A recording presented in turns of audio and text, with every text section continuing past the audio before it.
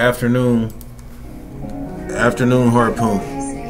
I can't see myself, so I don't know if you can see me, but what you can see is that mountain in the background with the S on it.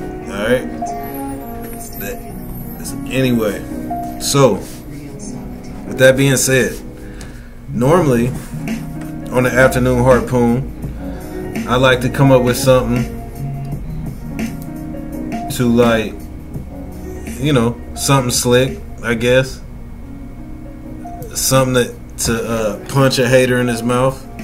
But I ain't even gonna lie, right now I don't even have it.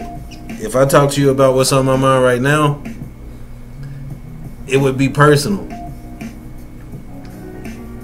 And with that being said, business is business and personal is personal.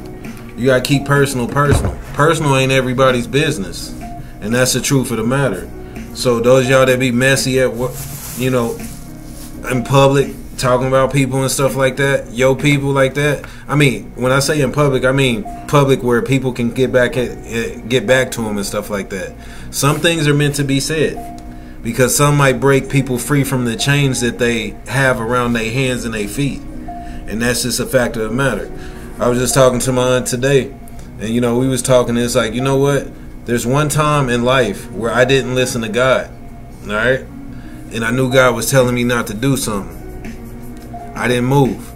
I moved with man. You know what I'm saying? And where did I end up?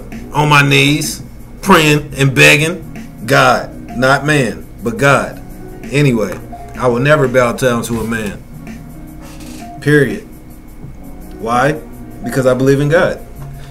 And God don't want you to be bowed down to people that ain't right, dude. Where they do that at? And that's the truth of the matter. Now, with that being said, sometimes in life you have to be strategic. You gotta know when to keep it zip, especially when it comes to your grip. You feel me? I've made mistakes on there, or did I? Sometimes you need to smack a hater in his mouth, and gotta have a door open for you.